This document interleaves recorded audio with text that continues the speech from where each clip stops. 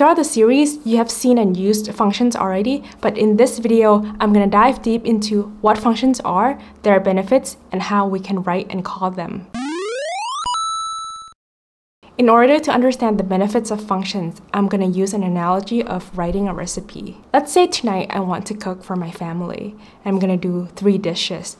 I'm going to make some lasagna, I'm going to make some spinach and cheese, and then I'm going to finish with some dessert, maybe some cheesecake.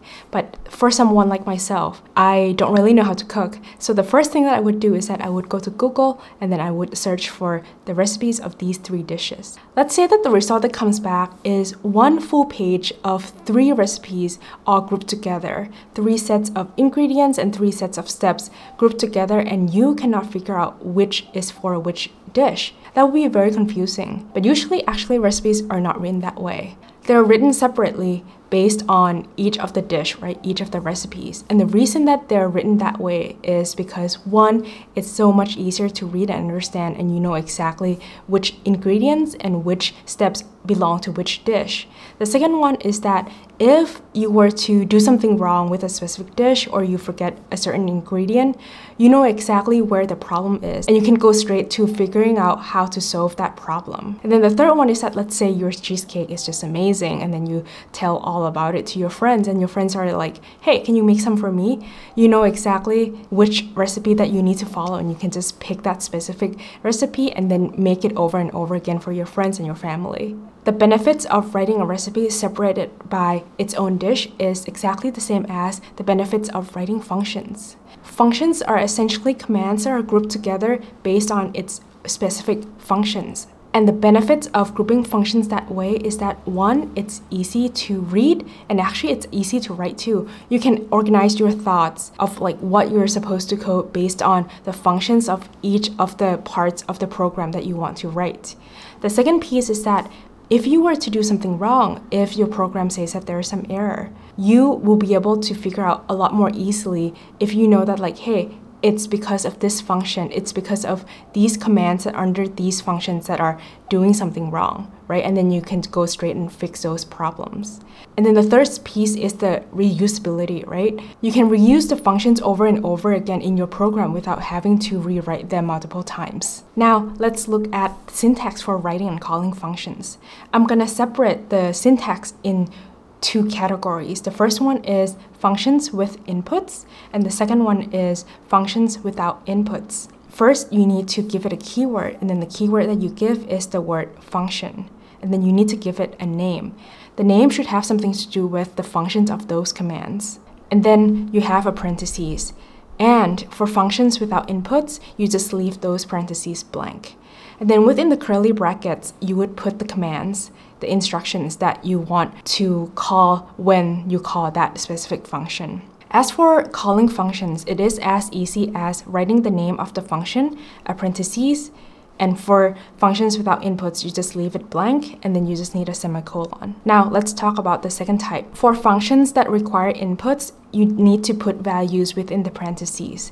For writing functions, we call these values parameters, while for calling functions, we call these arguments. The number of inputs that you want to put in each function really depends on what's suitable for the function that you're writing. An example of a function that requires inputs is an ellipse function. So an ellipse function requires 3 or 4 parameters or arguments, which is what? X, Y, W, and H. So X and Y are parameters that require you to put in arguments that will specify the X and Y coordinate of that circle. And then W or H require you to put in numbers that will set the size of the width and the size of the height of that circle.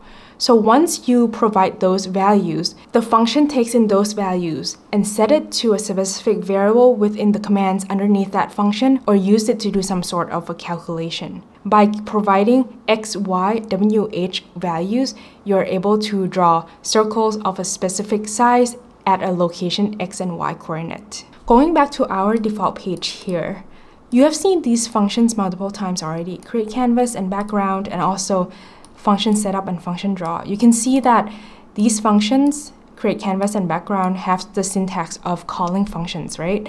And setup and draw have the syntax of writing functions. You might have a question of, hey, why do we not need to write create canvas and background, but you can call them, while you never have to call setup and draw, but you can write commands underneath those functions? And the reason is because this is part of the built-in p5.js functions. We have talked about library before, right? Library is a set of code that someone else has written to make it easier for us to write our program. And within the p5.js library, there are all sorts of functions that have been written for us to be able to use to write and call functions that are easy for us to draw stuff on the screen. Same goes with create canvas and background, or ellipse, or fill, or many of these functions. These have been written as part of the p5.js library already, and we can just call them when we want to use them. While setup and draw functions are functions that are also part of p5.js library, we don't need to call them. Actually, when we click the play button, that's how we call setup and draw. We're not going to dive deep into what happens in the backend, but just know that the reason that we can write functions underneath setup and draw is because it's being called once we click play. Now, I want to show you 3 examples. Let's start with the first simplest one. So I'm going to write a function that prints something. I have to start with the word function and then the name, right? A parentheses and a curly bracket. First of all, where do I write this function? You write a function outside of the setup and the draw function, but you basically can write it anywhere. The second piece is that this print something function doesn't require a parameter, so I'm going to leave the parentheses blank. And then what I want to do is that when this print function is called, it is going to call a function called print, and it's going to print the word hello. I know that this is a very redundant function because this print something is basically just calling another print function, but this is just to show you how functions are written and called. Okay, so I already write the function called print something, and now I'm going to call. And how I call it is that I'm going to call it underneath the draw function, and I basically just need to write the name of that function and a semicolon here. Then I click play. And you see that the word hello is being called over and over again. Let's look at the second example. In this example, we have a sketch of a yellow ball that is bouncing around the canvas. It is a pretty simple program right now. It's not too long, so there's not a huge need to separate them into functions, but I just want to make a point of why you would want to group functions to make it easier to read. If we were to separate this function into 3 groups, we would see that, hey, these first 2 instructions are functions that draw a circle, right? We color the circle yellow and then we draw an ellipse. These 2 lines basically move the circle, right? We move the location of x and y coordinates. And this piece of code basically check the boundary to make sure that, hey, when the ball touches the border, change the direction of the ball. So I'm going to write 3 functions called draw circle, move circle, and check boundary. So what do I need to do? Basically, I just need to write the word function, the name. These ones also do not need any parameter.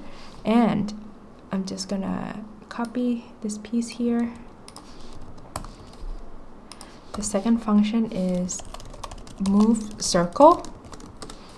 And then I can just copy these 2 lines. And then the third function is called check boundary.